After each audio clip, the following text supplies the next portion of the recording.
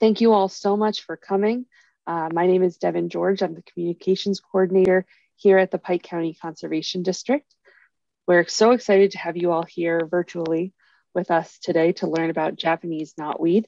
As you can see on your screen, if you'd like to learn more about the Pike County Conservation District, learn more about our events, sign up for our newsletter so you can be the first to hear about our events and be the first to register. Make sure you don't hit a full registration list like we had for this class.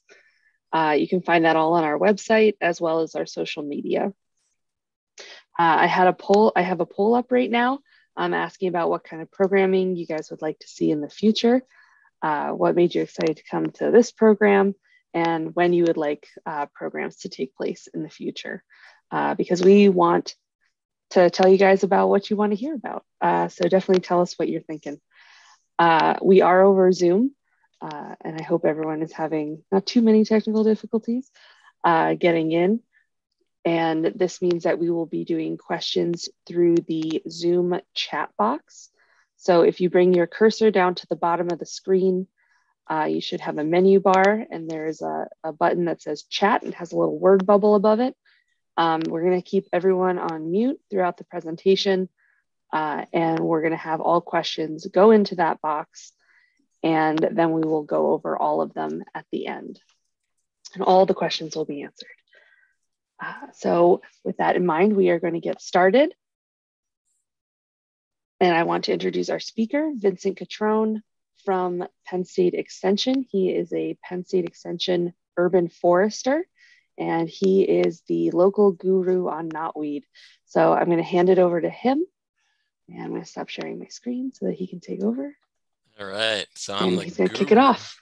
Yeah. All right. All right. So let me share my screen. And Devin, you are recording, right? Yep. Yes, okay. And I am recording. If anyone has any questions about that, again, feel free to put them in the chat. Okay. Well, thank you all for joining. And it seems like everybody can handle Zoom.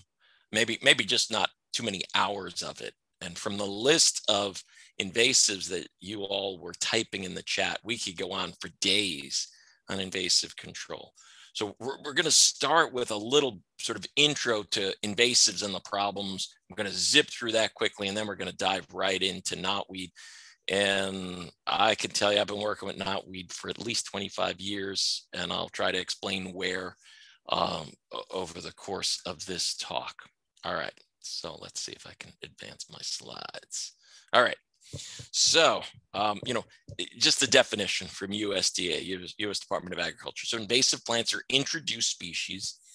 And by the way, they don't have to be introduced species. So black locust is a native that can be quite invasive, but most of them are introduced species that thrive in an area beyond their natural range, right?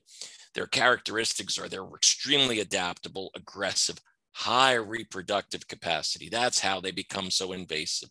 They just produce so much seed, right? I had an image a moment ago of tree of heaven, Ailanthus.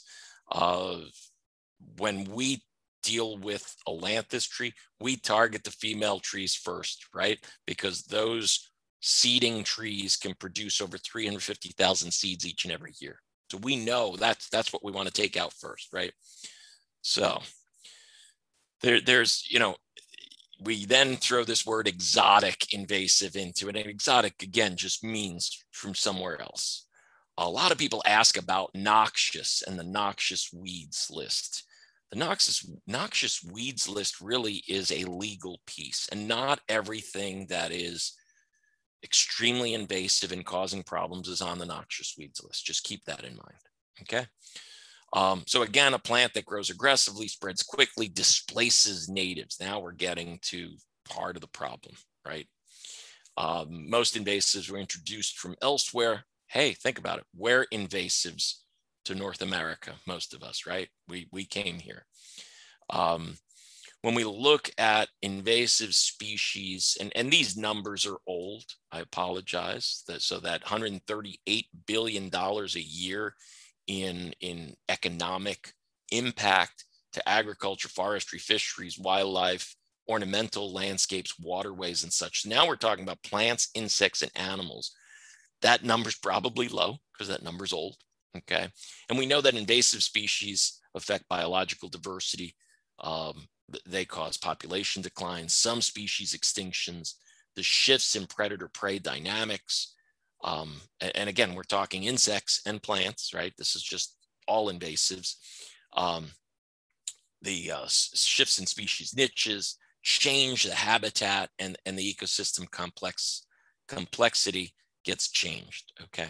So again, an old slide of mine. I've been doing this for a while, but a statement from the chief of the Forest Service, which, you know, for a forester, pretty exciting when they say that the second greatest, here's Dale Bosworth in 2003, says the second greatest threat to U.S. forests is the spread of invasive species, right? Fire, of course, for the Forest Service is still number one. Second greatest threat, invasive species, right? Nationwide, invasives cover an area larger than the entire Northeast from Pennsylvania to Maine. Wow, that's a lot of territory, right? Each year, invasives take up and consume an area the size of Delaware. And invasives have contributed to the decline of almost half of all the imperiled species in the United States. Again, statements from USDA Forest Service in 2003. When we start diving into just plants, and you know, we tend to call them weeds. Well, what is a weed? A weed is just a plant out of place. But the Weed Science Societies, there's probably about 2,100 invasive plant species in the United States. And again, 1994 dollars here, you know, this data, $20 billion in economic costs impact from just invasive weeds, okay? So pathways for the invasive, some of them were introduced. Knotweed was actually an introduced plant, introduced from China, from Japan actually, as fleece flower in the 1930s, okay? Accidentally, we can also introduce things, right? So things that we get a lot of invasive species, especially the insects that get here accidentally. Emerald ash borer, for example, came on packing crates, right? So a lot of insects are moved accidentally. So controlling invasives. And we're going to talk about controlling. You will never hear me use the word eradicate. It's not possible. Once something is here, we're going to work on controlling it and reducing it and sort of minimizing it. So prevention and plant testing really is the best place to start. Second best is early detection. And this is true even on your properties. If you can detect invasives before they begin to spread, you're going to be able to manage them much better, more cost effective, you know, less problematic. And again, you're going to stop that spread. So early detection is key.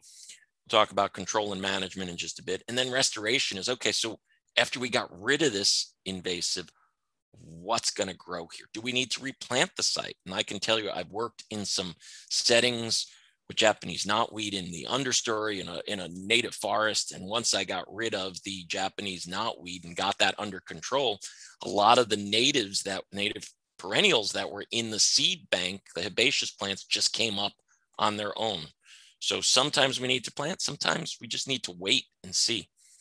But we should think about restoration. What should be there, right? Not bare soil, because we're just going to get some other invasive coming in. We'll talk about control measures. Excuse me. And there's cultural, right? There's mechanical. We'll talk a little bit about mechanical. And you know, for some plants, mechanical pulling, cutting certainly works, right? For others, like Japanese knotweed, it doesn't have much of an effect on them.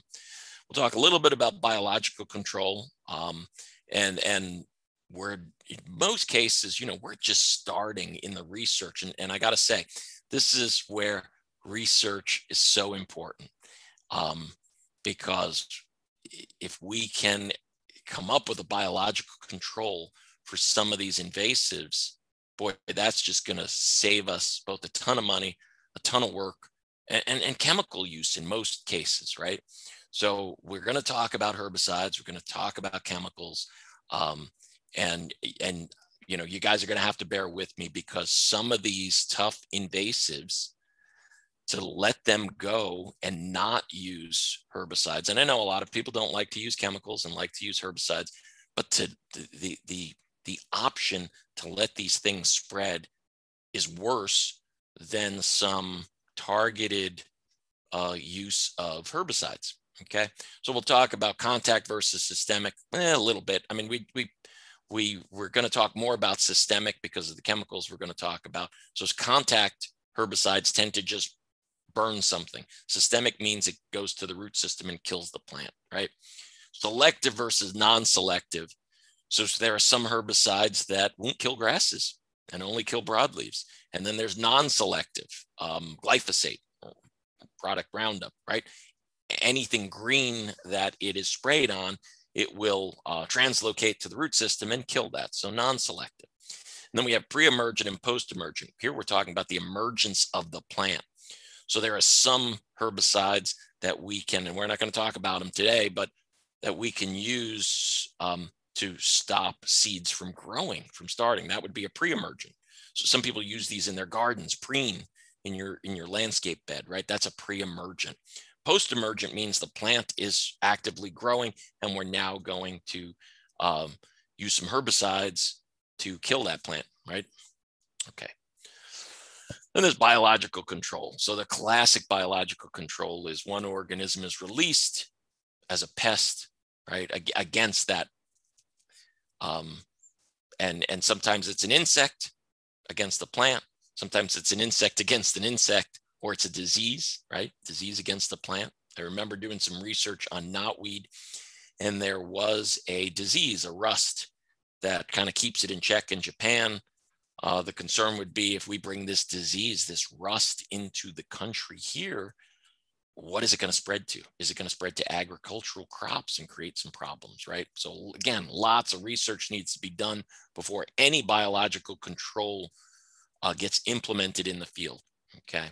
And they're appropriate for large-scale infestations, right? So we get people who want to release beetles to control hemlock woolly adelgid, which is a whole other invasive and insect topic that maybe we do that topic in a few months, right? But that we got to make sure that that insect works, first of all, and is effective. And then we do it on a large scale, right? So really, most of these releases are done by USDA or a state agency, okay, or a research entity. So here's a beetle that actually feeds on purple loosestrife. And I know Bern Blasi, we'll talk about him a little bit, one of the folks at Cornell. There are actually 4 insects that feed on purple loosestrife that have been released in some wetland areas, working quite well. Does not eradicate purple loosestrife, but keeps it in check, right? So there's a sort of success story for a biocontrol. Here's another biocontrol. So there is a disease. It is a wilt called verticillium. By the way, verticillium we find a lot in maples. This is a different verticillium, and it specifically affects tree of heaven, Ailanthus. Very, very bad, invasive out there. Actually, our plant pathologist found this years ago. They're still doing research on it. It's just not bottled and has a label on it yet as a control measure because they're concerned about the spread of verticillium. But it's worked really well and has killed off these trees. So again, a biocontrol. There's another biocontrol. And here's the thing I've reviewed projects over the years. People want to bring in goats. You need someone to tend the goats. The goats are not cheap. And I got to tell you, they don't care whether it's an invasive or a native. They will devour what's in front of them, right? They're really non-selective. So keep that in mind. I have seen goats do more damage in the forest to the bark of young trees when they've run out of things to eat. So they have to be managed properly, right? But they are a biocontrol, right? Mechanical control, there's all kinds of gadgets these days, weed wrenches that pull some plants out. And some trees, it really works well on some shrubs, right? So here is honeysuckle, nice root system, right? But it can be pulled and removed. Other mechanical means, so here's sort of a brush hog on the front of a bobcat, right? So that can work for some species. some shrubs, typically in combination with some herbicides, mechanical removal with a chainsaw for some invasive shrubs, right? A lot of times we combine things and we do some cutting and some herbicide treatment. And actually what you're looking at here is some of the work we've done along the Susquehanna River years and years ago, probably 20 plus years ago. And we're cutting knotweed and coming back and treating it after it resprouts. And we'll explain how that all works. Other times it's high volume foliar applications of a glyphosate, right? We'll talk more about glyphosate in just a bit. Some we can really just selectively chop and squirt. So we don't completely girdle the tree, but we make some cuts into that tree, spray some herbicide. It translocates to the root system, or we cut the plant and treat the stump because we don't want it to resprout, right? Let's talk a little bit about glyphosate. And most of you know it as Roundup, but Roundup is a brand name from Monsanto. Most Roundups that you would buy have a surfactant in them. And really, I have to tell you, it's the surfactant. Surfactant is a sticking agent. It is the surfactant in this glyphosate product that creates more of the problem than the glyphosate. So there are products out there, Rodeo, Aquamaster, Accord, Glyphosate. Those are all, they're really not all generic products. They're different products. So there are some aquatic safe, Rodeo and Accord being two of those, Aquamaster also, that don't have that surfactant, that sticking agent. The surfactant in most cases is a soap, and it allows the herbicide to stick to a leaf and penetrate that cuticle of that leaf. So it is the surfactant. If that surfactant from Roundup gets in an aquatic system, that is what kills fish and macroinvertebrates. It's not the glyphosate. I have to sort of stress that. It is a non-selective herbicide, which basically means Roundup or glyphosate kills what it's sprayed on. It doesn't matter whether it's grass or a vegetable plant or a tree. And it works systemically, so it moves. It needs to spend time on that plant and in that plant and move to its root system. And basically, it's an enzyme inhibitor that does not allow the plant to store food. If the plant cannot store photosynthates, right, sugar, starches that it makes, it starves to death. That's how glyphosate works. Has no soil activity. So people ask all the time, well, how long does it take before I go plant back in there? There's no soil activity. It breaks down. Its half-life is so short, and it decomposes in the sun. It's not a problem. You're not going to contaminate the soils with it. But you are spraying it on a green leafy plant. That's how it works, right? So again, aquatic labeling, low risk. There's something called an LD50, extremely low LD50, higher LD50s. That's LD50 is something called lethal dose, and 50 means 50%, right? So things like Tylenol and aspirin have a higher LD50. Think about some of the stuff that's under your kitchen sinks, much higher LD50s than something like glyphosate. One of the other products out there that we use with invasives is this thing called triclopyr.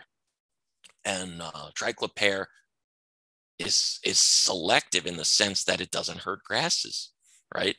There's Garland 3A, and then there's 4. 4 is an oil-based, so we use that a little differently when we're using with stem treatments. Little soil activity, right? And they're also aquatic safe. We're not going to talk about, we'll talk a little bit about triclopyr. It doesn't work very well with knotweed, but works well on vines. And this product, I don't know if it's still out there. It was a consumer-based closed product called Vinex, and it was triclopyr with a little brush so that you could treat vines, invasive vines that were going up trees, or poison ivy that's going up trees. And you have the brush applicator. So really a selective way to utilize this. So before we get started controlling an invasive, we need to have some information about the plant. Is it an annual or a perennial? So I'm going to tell you knotweed is a perennial. and we'll show you part of the problem with it, right?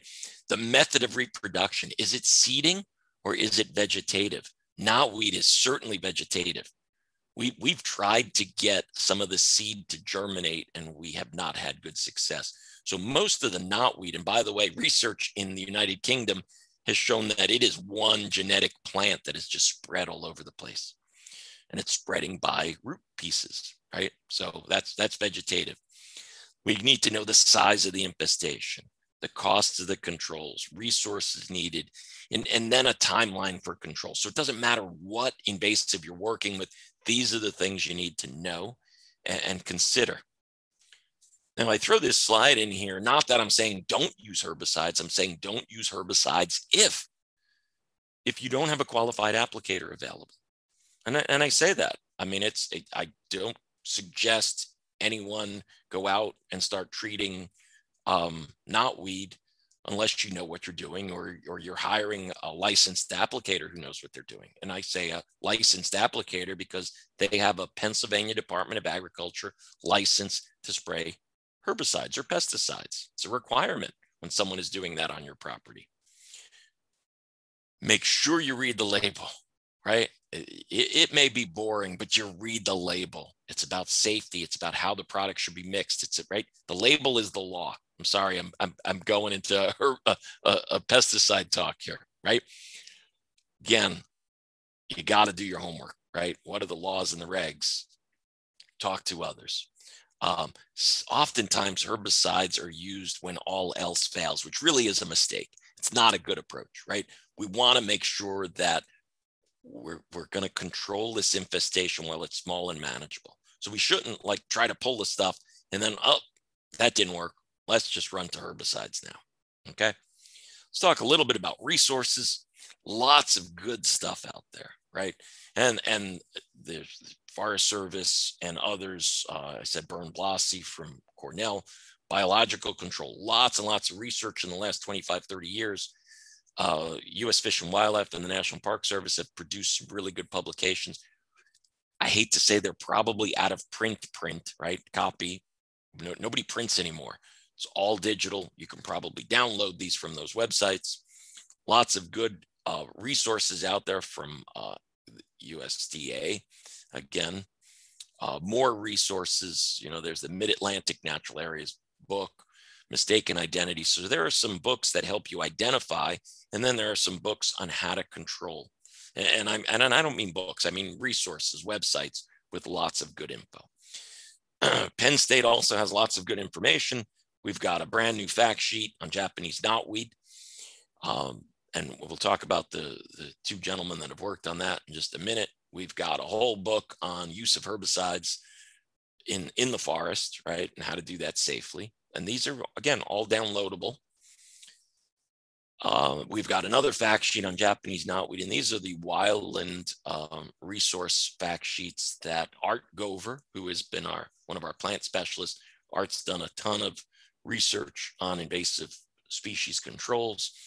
He's got some great fact sheets, worked with USDA on putting them, and again, available online.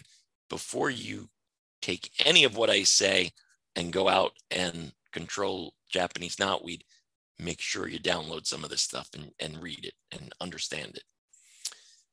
And then, of course, DCNR has some good information, mostly plants list. What's invasives? What do we replace it with? What natives are out there? Okay, so let's get started talking about Japanese knotweed, since I've covered invasives in general.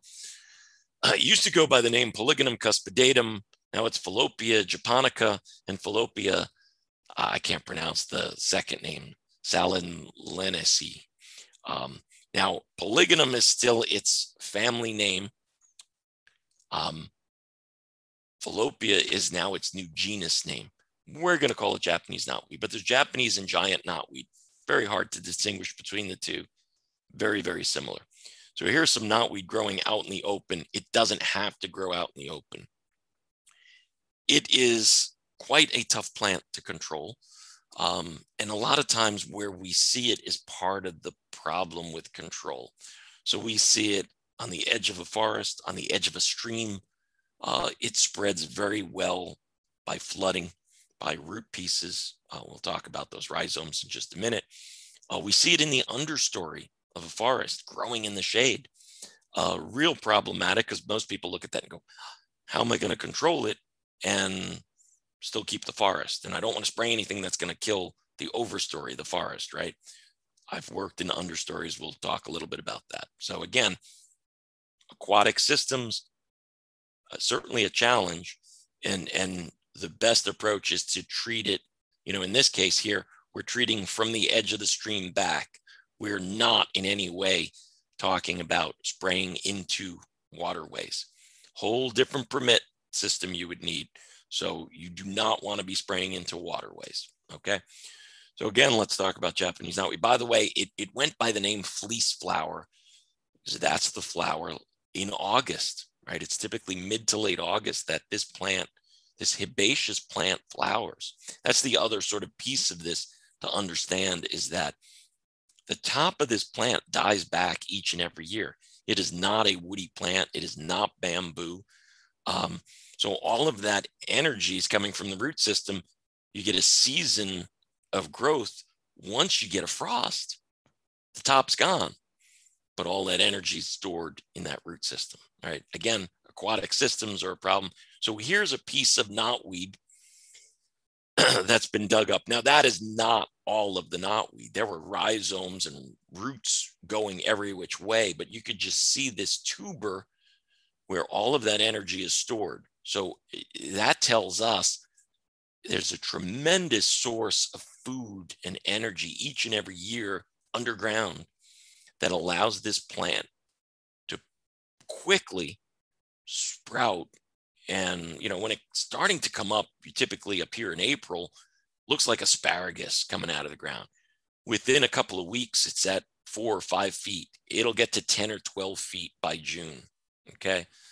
The other thing is it spreads very vigorously, not by seed, but by rhizomes, underground rooting structures. It can move 6 feet in one direction per year. Pretty amazing plant, right? When you think about it, it's designed to survive, right?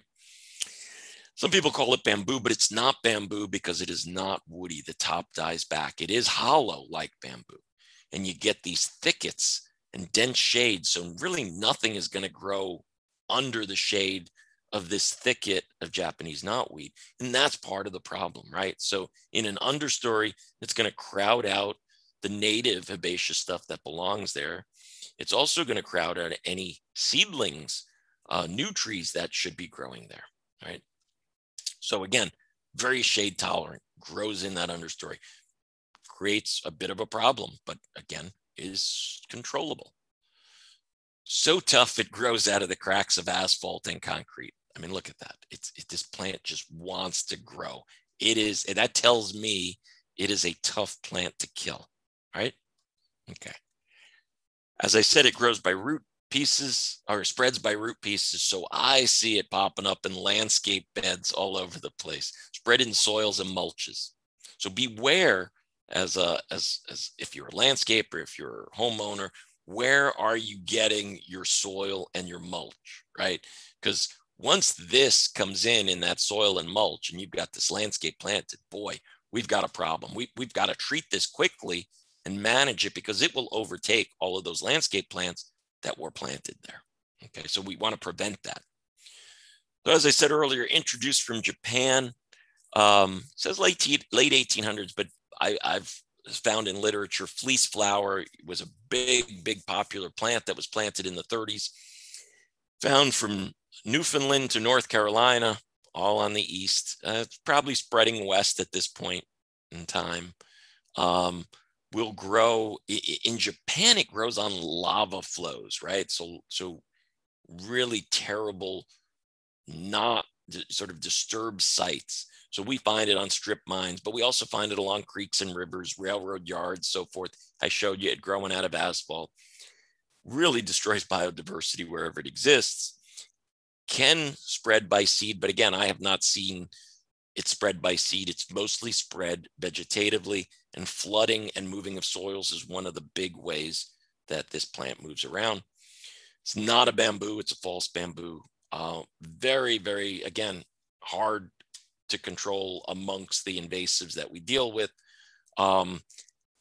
Beneficial, I don't know enough about it to say it's beneficial in Japan, but again, that's its native place. It's out of its range here, and that's part of the problem, right? So the only thing, I have not seen deer eating it. I have a few recipes for making something out of it when it's coming up just out of the ground and it looks like asparagus. I honestly think it's much more bitter than asparagus. But we certainly don't have enough people out there harvesting it and cooking it. I've seen Japanese beetle feeding on it, but not to an extent that it is controlling the plant and reducing its growth and spread, right? So again, deer don't eat it. Nothing much eats this thing in our native landscapes, right? So when we talk about knotweed, again, I don't talk about eradication. I talk about control, and we talk about reduction methods, right? So we're going to talk about mechanical and in combination with chemical and herbicidal treatment, right? So cutting it, you know, if it's a lawn and we're mowing and mowing and mowing, it can control the spread. It doesn't really stop it. If you stopped mowing, it would come back, right? So cutting it can keep it in check, but it's not a real control measure. I can tell you digging it out does not work, right? So digging it out only creates a disturbed site where these root pieces take off and go crazy, right? So not an effective control. And we've done this. I've done this experiment with biology students. One side of the trail, they cut and dug and try to remove every piece of root. The other side, I treated with glyphosate after cutting. My side looked good. The next year, their side had lots of new stems of Japanese knotweed. There is biological control, or I should say research going on. We don't have biological control yet. And again, the gentleman, Bernd Blassi at Cornell, is taking the lead on that. And I'll show you some of that in just a minute. Now, these are sort of some joke slides here, right? So if you all know Japanese hops is also an invasive, but it has overtaken the Japanese knotweed in this setting, right? So we've replaced one invasive with another, okay? And somebody said earlier, and I'm glad this slide's in here, when we were talking about invasives, mile a minute. So here's mile a minute overtopping the Japanese knotweed. So, you know, again, not real biological control. These are just some goofy things, right, that we've gotten here. Here's the thing that they really are looking at. So it is a psyllid, was brought over from Japan. I can tell you they probably were researching the insect for 10 to 15 years before they decided it was time to make a release. March of 2020. So there were researchers working during the pandemic. 2,000 psyllids were released in Broome and Tioga counties, just across the northern border of Pennsylvania, New York State, right? They did notice that the psyllids started laying eggs on the knotweed. So there's hopes that maybe we get a population of this insect that will do damage and try to keep the knotweed in control. Stay tuned. They're hopeful, but I can tell you a release of psyllids in the United Kingdom and I believe Canada didn't work so well. It could have been weather. So let's keep our fingers crossed that maybe in the next 10, 15, 20 years, we do, from the work of researchers, have some biocontrols for Japanese knotweed. Okay. So with that said, on biocontrols, we need to talk about reduction methods, right? So herbicides, and we could do this with or without a pre-treatment cutting. And we'll explain that to you, why the cutting in just a minute. And there's two phases to the approach, right? There's the control phase and there's the maintenance phase. So I'm going to tell you, it's not spray once and done. It just doesn't work that way. Not for knotweed, right? Might for some other things. So we can treat the knotweed. We really, during the control phase, at least twice the first year. I'm not sure we definitely need twice. I'll explain that in a bit. We certainly need to come back and retreat the second year. And I would go a step further and say probably the third year to spot treat the resprouting, right? And I say that because from experience, we get about 85 to 90% control. Well, that other 10%, if we let it go, is gonna take over the site again, right? So we wanna make sure we're controlling it those first few years. Then the maintenance phase is we wanna come back maybe once or twice a year and treat any sprouting, any remnants, right? We're gonna have to keep monitoring the site, right? Because knotweed is just such a tough plant, okay? So let's talk a little bit about cutting. Why the pre-cutting? And the pre-cutting, to me, and from my experience, works really well. We've done a lot of pre-cutting with volunteers who cut the knotweed down.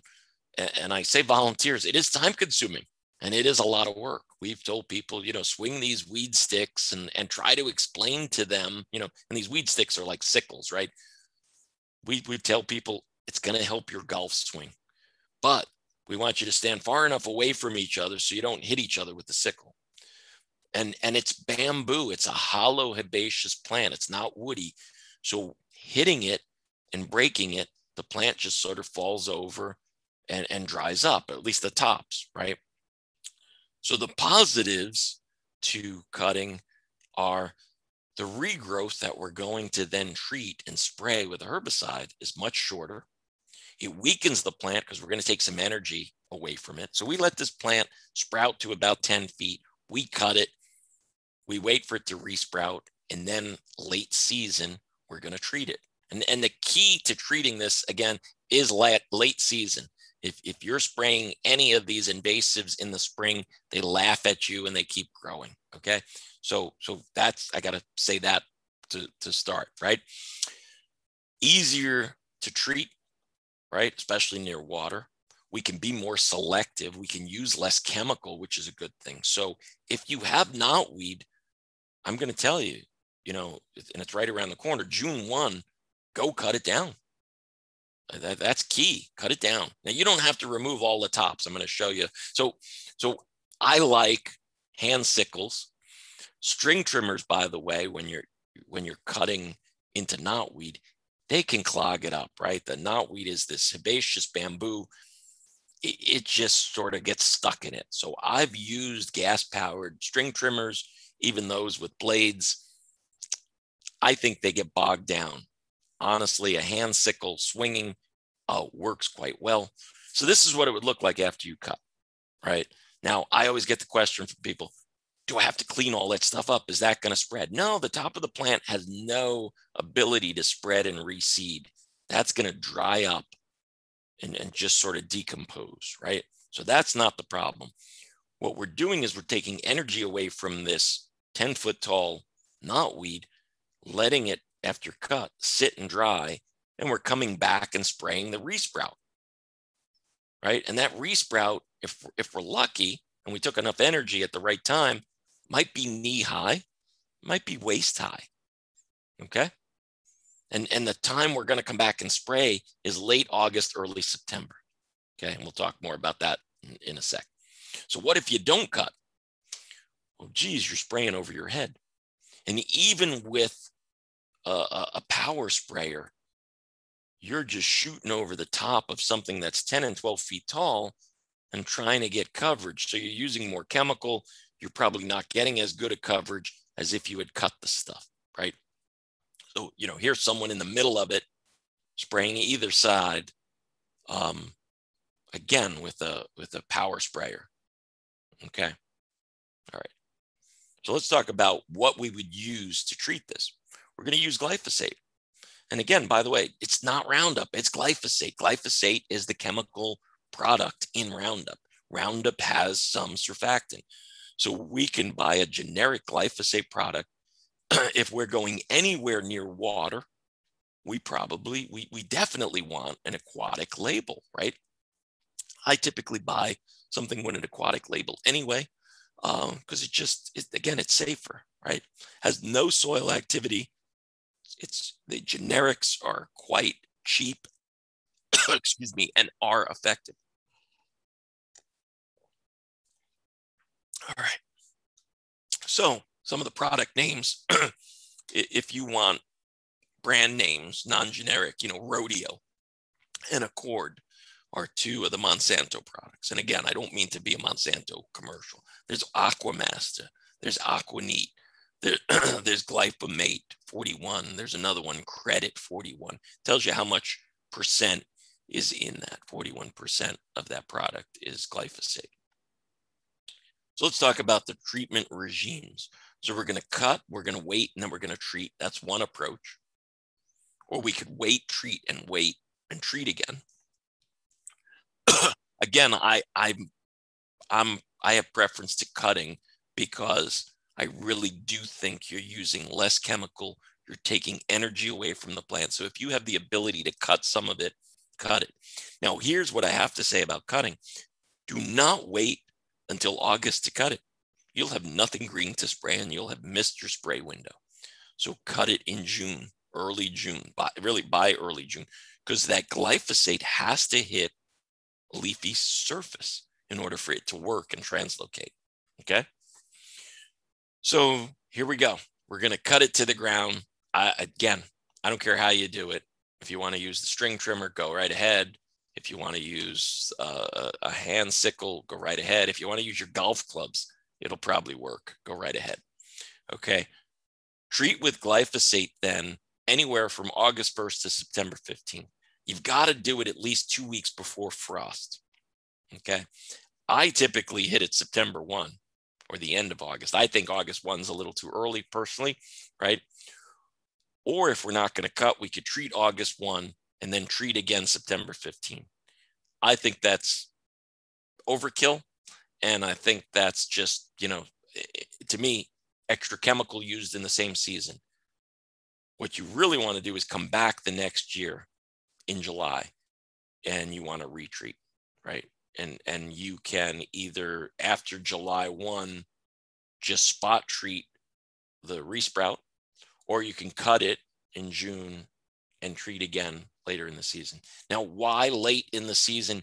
It's because the plant, and if you got to understand the plant's biology, it is storing food and energy in its root system for the coming year late in the season.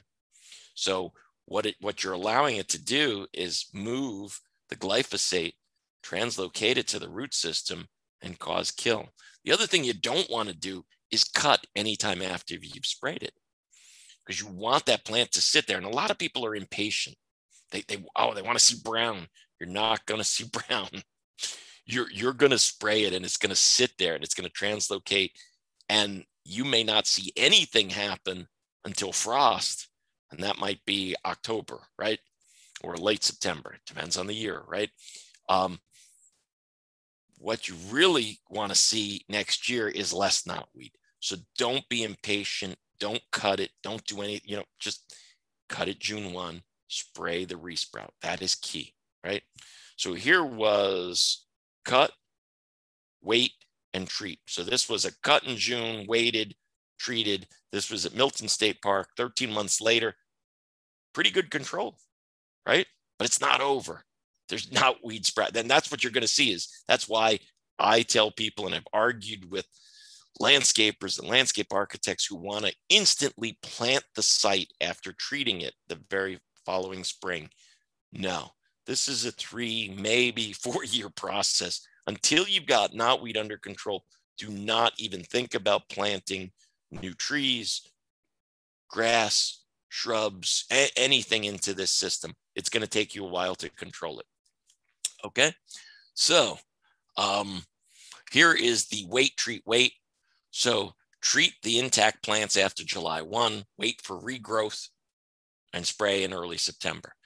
I say this is tougher because, first of all, July 1, you're spraying over your head. It really depends on your situation. If you don't have if you're hiring someone, you don't have the volunteer labor to cut it, or you don't have the labor to cut it, then maybe this is the way you go. Again, I would treat later and not use the herbicide and expensive herbicide twice in 1 year, but it does work.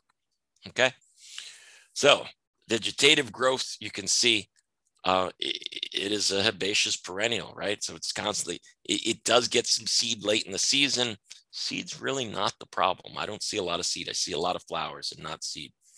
So you can cut in June, and then again, glyphosate after July. Later's better, right? So we've even sprayed in late September and got control. You just got to beware of frost. The glyphosate needs to sit on the plant for about 2 weeks to do its thing. So if you sprayed and 5 days later you had a frost, you're probably not going to get great control of that root system. Okay. So some follow-up approaches. Continue treatment, right, to release the desirable vegetation. It really does work. If I've got time, I'll show you a picture of a trail that we treated. Install desirable vegetation and continue to manage. This isn't a walk away thing, right? It's not a spray and done. Okay, we got to keep monitoring. At least 2 years, I would probably say 3 years. Okay, I would push that. Unless you're going to grass and then you're gonna treat maybe with Garland, which is a grass safe herbicide. That's certainly something you could do. And we've done that in park settings, right? Okay. So again, here's seeded after 1 season of control. You got so much knotweed growing up in that grass. You're gonna have to go back and treat it, right? We're not gonna really talk about these herbicides, but the one I did want to touch on is imazapyr. And imazapyr does have an aquatic safe labeling. So it goes by 2 names. This is really interesting about herbicides. So Habitat is being used by, restoration ecologists to deal with invasives and has an aquatic safe labeling. And then the other brand name is Arsenal. And Arsenal, it's the same chemical. It's used by the utility companies for right-of-way management. Here's the thing about imazapyr. It has significant soil activity. So you really don't want to use this stuff. We've used just a couple of ounces in maybe 100 gallons to give the glyphosate extra kick. And by the way, the glyphosate, we're mixing at a high rate. So like a 2% rate is what we are mixing glyphosate to deal with the Japanese knotweed, right? So 2% glyphosate, the rest of it is water, the carrier, right? Habitat or Arsenal, this imazapyr is a bare ground material. So it'll kill all the plants and have soil residual activity. So again, you don't want to use this in an understory of a forest. You will start killing trees. That's why sort of this slide is in here. I just wanted to share that. By the way, triclopyr, which was that Vinex that I showed you, our research has shown not very effective on Japanese knotweed. Works on other things, keeps the grass alive, but doesn't really kill Japanese knotweed. Okay. Then we've had people who have suggested and tried stem injections. So it's like taking a syringe and we are injecting into the hollow piece of the, so we're injecting glyphosate into the hollow stem of the knotweed. Tedious and not very productive. The other thing is it doesn't improve efficacy. And that's because inside that hollow, there's some chambers. It's just, I mean, if you want to try, if I had maybe a small patch and this is the way I wanted to go, fine. I would still suggest you cut to take energy away from the plant and come back in. But stem injection really does not work well with this plant. So here I want to sort of wrap things up and show you a stream project. And by the way, if any of you want more information or can't remember the websites, Google Art Gover, Penn State, and you will find all of those fact sheets. So he's our researcher who has done, again, 25 years of work, working a lot with state parks recently. So here was a project, 12 miles of stream bank, Titicaum Creek. So you had 320 hours of cutting and treating. That's the control phase. The maintenance phase, and again, he's keeping track of this because that's what, DCNR and state parks wants to know. What is it really going to take to take back our stream banks from Japanese knotweed, right? So maintenance phase, 16 to 24 hours a year, not bad. The initial phase, a lot of cutting, a lot of treating.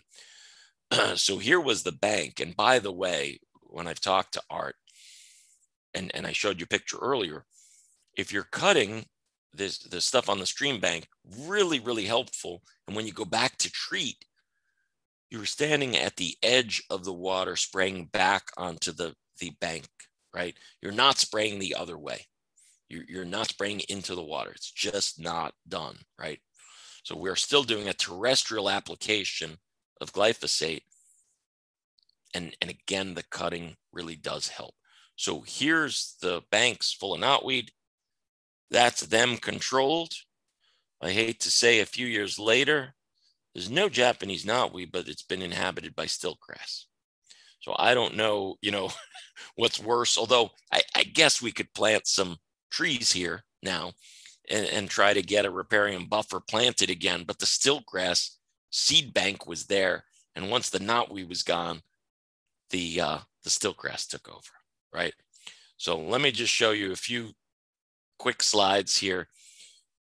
One of the areas that I worked in. So that's what the trails of the Wilkes-Barre Riverfront Parks along the Susquehanna, right across from Wilkes-Barre, is a 91-acre riparian forest. There is Japanese knotweed.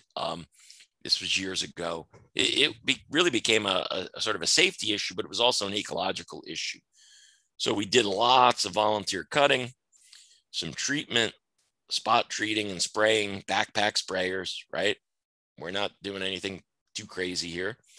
The sides of the trail, that's without knotweed. And the amazing thing that we discovered was just treating the knotweed allowed the native plants in that soil, in that seed bank, to begin to flourish. So we started seeing things like jewelweed and Virginia bluebells and, oh, sorry, that's not in the forest, but Solomon seal coming in the forest, Virginia creeper coming in.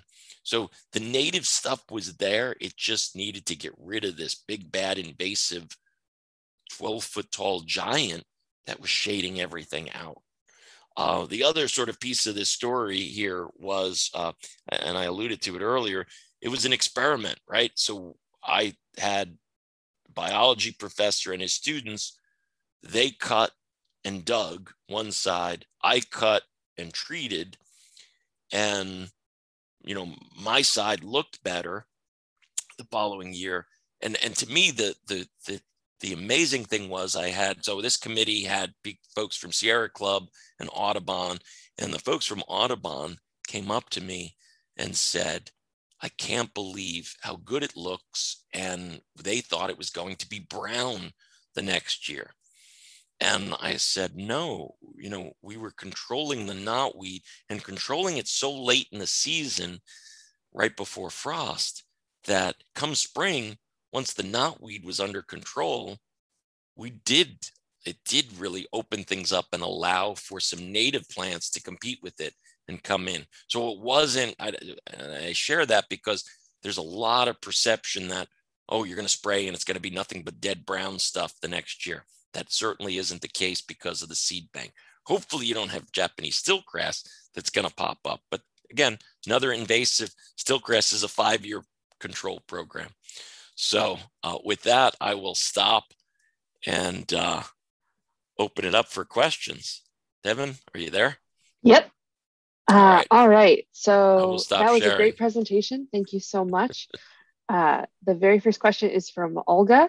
And she says, in the first year after cutting it, the very first time, can I plant something in its place and then spot treat each new growth without harming the new plant?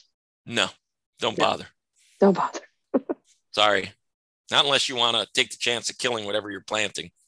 So treat it, monitor, treat, give it at least 2 years and then start planting something. See what comes up. What's there? What's native that's there. So. Okay. Eric Frawley asks, doesn't glyphosate cause cancer? What if you use well water? What if you use well water? Well water. Oh, no, so glyphosate's not going to get in your well water. I said, read the label. I say, read the label because if you read the label on glyphosate, it says gloves, right? Rubber gloves, long sleeves, long pants. Don't go out there in shorts and flip-flops and have dermal exposure to glyphosate. The other sort of piece of it is it's the long-term use of glyphosate. So we're not suggesting you go out and spray glyphosate every day. So if you're concerned about glyphosate and the potential for it causing cancer, it's the long-term or chronic use of it that may cause cancer. I could say the same is true of pumping gas and putting gas. Gas is a carcinogen, yet we all fill our mowers up. So again, I'm not, this is, you got to use it safely. You got to use the PPE, the protection equipment, right? Rubber gloves, long sleeves, long pants, right? No flip-flops, no dermal exposure. You don't want to be soaked in this stuff. Okay. But as far as your well water, not going to move anywhere in that soil. And you're spraying the leaves. You're not soaking the soil. That's key. So you're not spraying to the drip. You're spraying to cover the leaves. If you're concerned, again, hire a licensed applicator, hire a professional to do it. That's the other way to go. So. All right. Olga asked, how can the seed bank survive after the surface spraying? Spray has no effect on seeds and has no effect on the soils. You can actually spray glyphosate in your garden right now. Tomorrow you can go plant in it and you won't have any problems. Now, I wouldn't do that because you're not going to kill the weeds that are there overnight, right? So you want to let the glyphosate sit for, if you're going to kill off the weeds, the glyphosate sits, translocates in the plant, kills the root system. So it's not going to have any effect on seed bank. The other interesting thing is seeds. And there's a seed experiment, Michigan State. Seeds that are close to 100 years old will still germinate. So it depends on the species. There are seeds that will sit around for a very long time. One of those seeds that's an invasive that really is a problem is Japanese stiltgrass. Japanese stiltgrass seeds survive for 5+ years.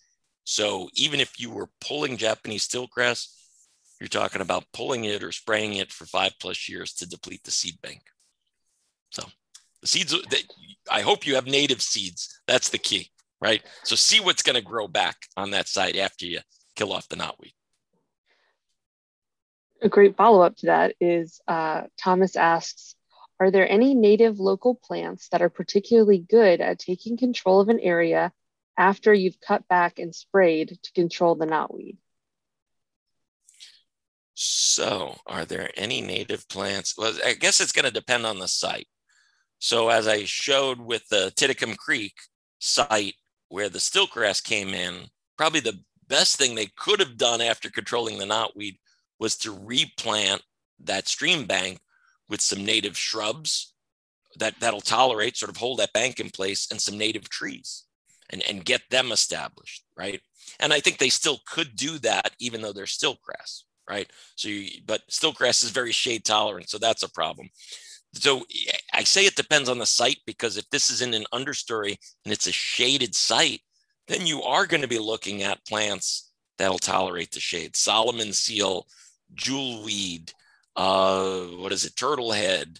There's a bunch of shade tolerant native perennials, herbaceous plants that'll grow in the understory. Virginia creeper, there's another one that'll spread. If this is an open sunny site and you're going to convert it to something you can mow, well, 2 years of killing off knotweed and then maybe plant some grass seed and mow it. So it all depends on the site. So the next question is, did that make sense? Okay. I thought it did. Okay. So we're first cutting in June and then waiting for the stems to grow a bit before spraying for the first time. Correct. Right. Okay. Yep. All right. And you're cutting the beginning of June because you don't want to wait too long into the summer, because you want it to resprout. And hopefully the resprout that you're then going to target with some glyphosate is about as tall as your knee. So you're not spraying over your head. You're not, right? But so again, don't wait until August. They go, oh, I forgot, I got to cut the plant down. Probably too late to cut it. Okay. All right. And Jason says, I've read about using tarps to cover large areas. Is that at all effective? Not effective. Not You effective. start growing through asphalt. When you take the tarp off, it'll come back.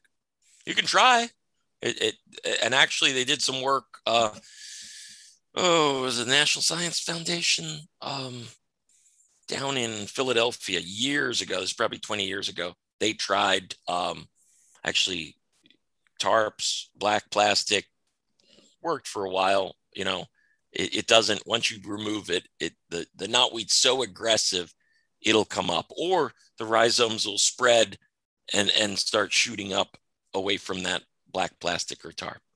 So. All right. And Courtney says, when you cut the first time, can the cuttings stay there? Do you need to remove them? Yeah, so that's what I was trying to show with the slide, is that leave the tops of the plants do not spread. They don't reroot.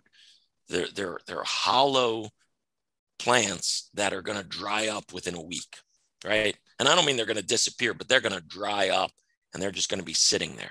If it disturbs you, you know, how it looks, rake it up, I guess. But I mean, when I do acres of this, I do linear, I think we've done 15 linear acres of knotweed in 1 year. And, you know, we just let it lay, cut it down, let it lay. And then when we come back the end of August, believe me, there's stuff that has resprouted through it. And that's your target to treat. All right. That was our last question. So if we don't see, hold on. Nope. I see great presentation on a very depressing topic. Yeah. It's not just knotweed that's depressing. It's just the invasive species. And, you know, and like I said earlier, you know, when I see the chief of the Forest Service saying invasive species are the second biggest threat to our forests, you know, I'm going to worry more when they say it's the first, right? But it is a problem, and it's not, you know, we see new invasive pests each and every year. We've got spotted lanternfly that's now coming. We had emerald ash borer, you know, gypsy moth was one of the first non-native invasives that's still, you know, and that's a biocontrol success story in the way that we treat it, but it's still a problem, right? And still wreaks havoc to our forests. So yeah, but here's what I'm going to tell all of you is do something versus do nothing, right? So we've got to be part of the solution. So if you've got some knotweed, right, try to treat it. You know, and again, if you want to try just cutting it to start, go right ahead. If you want to try a little experiment with black plastic, go right ahead. I mean, we've done a lot of this over the years. You might want to take another stretch of it and cut it and treat it with some of the glyphosate, right? See what works. So you can actually see, I mean, I know from doing it, I hate to say it's just one of those big bad invasives that I've got to go to glyphosate. Now, I'm glad I can go to glyphosate and don't need to go to imazapyr or arsenal. I also know that I'm treating late in the season and I've got some native seed bank that's coming back. I hope you get some of it under control. It's just never going to be eradicated. I mean, it's going to spread by the next flood or, you know, and as I said, prevention is key. So any of you that are moving plants, moving soils, moving mulches, beware, right? And when you find a little spot of something, treat it quickly before it goes and spreads to the rest of the forest, right? So, and yeah, somebody just said, when can we see the presentation in Japanese stiltcrest? Yeah, I mean, that is another one that's long-term. You can cut before they seed, you can pull and bag. If you've got a small patch, that works. If you've got an acre of it in the understory of the forest, then you're probably looking at some herbicides that just affect grasses or some pre-emergence, right? Which really are some other problems then, because if you're using pre-emergence, you're going to affect some of the other native plants that should be sprouting, the drought lilies that should be coming up in the forest this time of year. So control the invasives when you got a small patch. That's sort of my take-home message to you all before it takes over your stream bank. I'm going to sort of combine two questions because it seems like they go together. Courtney asks, can you throw it in a river? And then someone else asked, I heard that it's very risky to leave it there because it can start the tops, because it can start a whole new growth, which is how it spreads across rivers. No, the tops will dry out. The tops have no ability to reroot and sprout. So don't, and think about this, you're cutting it in June. So as soon as you cut that plant, you've disrupted its vascular system. The top now has no water. It's going to dry out. It's a herbaceous plant. It's meant to die in the end of, the season. If it was a woody plant, or if it was a piece of root, that's different. So if you're digging it up, any of those root pieces that you move around or they float somewhere, yeah, you're going to spread it again. The tops are not a problem, right? So what was the other question along that? Do we know whether the nodes of the above ground stalk can grow into a new plant if it ends up floating downstream? No, not at all. Won't happen. No. All right. No. I mean, if it was a section of stem from a willow or a silky dogwood or one of the shrub dogwoods, oh yeah, they will, and they're native, right? But we do those and we stick them in the ground and they reroot because they're a woody plant that has lots of stored energy and they can create some roots, right? So there's a whole thing called live staking that we do along streams that works. The tops of these, it's like taking your tomato plant, let's say, right, another herbaceous plant, you cut the top of it and you leave it, it's never going to grow roots. Now, the tomato root system may sprout. If you cut the top off, you may get a new sprout because the roots are alive, right? And that's exactly what's happening with knotweed is the roots are still alive. We've stolen some of its energy that it would store that year by cutting it. We're allowing it to dip into, or I should say, we're making it dip into reserve energy in June to put out new sprouts. And then we're going to put some herbicide that gets translocated to the root system and kills the roots. And again, we're not treating the soil. We're treating the green leaves of the knotweed. Okay? So we're not spraying to the drip. Read the label. That's a good takeaway from today. Read the label. Read the label. John asks, when can we see a presentation on Japanese stiltgrass? And to that, I will say, we may be having more invasive programs like this one in the future. If you'd like to find out about them, go to our website, pikeconservation.org. And then a question back for you, Vincent, is how long does Arsenal keep killing in the soil? 10 weeks. 10 weeks. Yeah, you don't want to use Arsenal. I mean, it's a bare ground. First of all, you can't buy Arsenal because it's a restricted use chemical. You could buy glyphosate. I don't believe you can buy Arsenal, although these days you can buy just about anything online from any state and it'll get shipped to you. But Arsenal is designed as a bare ground, or was designed as a bare ground herbicide. So Arsenal, which by the way is a mazopair. Mazopair was used, and again, in Arsenal and also in this new name, Habitat. The utility industry used it around electrical substations where you can't have anything growing that's going to touch the conduct, right? So they would spray Arsenal and you'd go to a substation and they'd see nothing but bare dirt. And you go, oh, okay, but they're just killing everything, right? So that's how Arsenal was, and imazapair was originally used. Now, beware if you are, and this is aside from Japanese knotweed, if any of you are buying extended use Roundup in the gray bottle with the X on it, don't use it around any plants because it has a little bit of imazapair in it. It's meant to control the weeds in your patio, right? The things that grow up through the cracks of the pavers. Now, but because it's got a masopair in it, if it hits a root of your tree or your plant that's in that patio or next to that patio, man, you're going to kill them. So my opinion is Roundup extended use should have never been put on the market.